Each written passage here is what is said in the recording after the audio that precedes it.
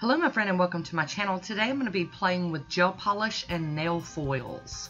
I've got a base coat on that I've already cured under my LED lamp, and that was the Model 1s, and I'll be using just some little strips of nail foil and my little pinchy scissors, and I'm going to cut up a bunch of little shards like that. I've got a whole bunch of them already cut and ready to go.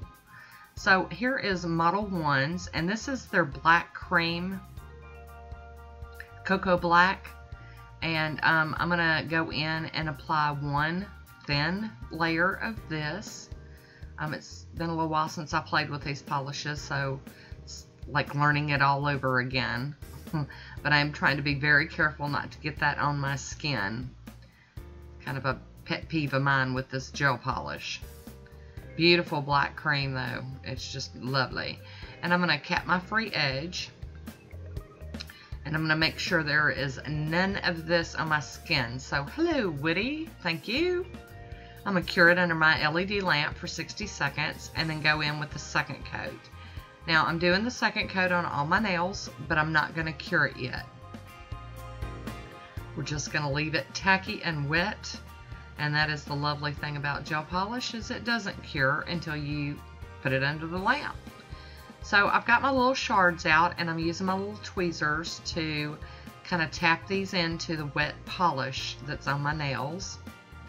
And I am going to show pretty much me doing almost all the nails, not 100%, because I wanted y'all to just kind of see how I'm doing it and how fidgety I can be. See, I'm fighting with that one. But this is real nail art. This is no magic camera going on here. I'm going to let y'all see all the struggles and everything along the way. Now this is the first time I've ever tried this, so, you know, I think overall I did a pretty good job. I love the idea. I think it's really cool. Of course, if you don't do gels, you could still do this very same manicure with just black regular polish and nail foils, and just apply your nail glue and stick them on there like that.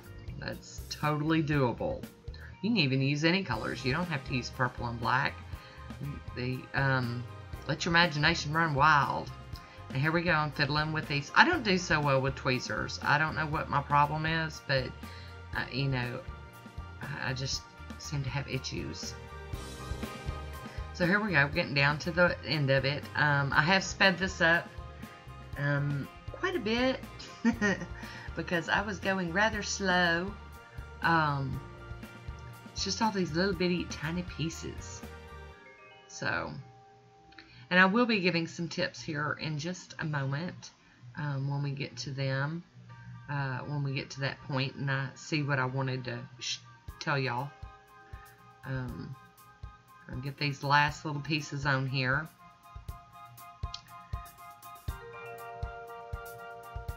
There we go. Getting there, getting there.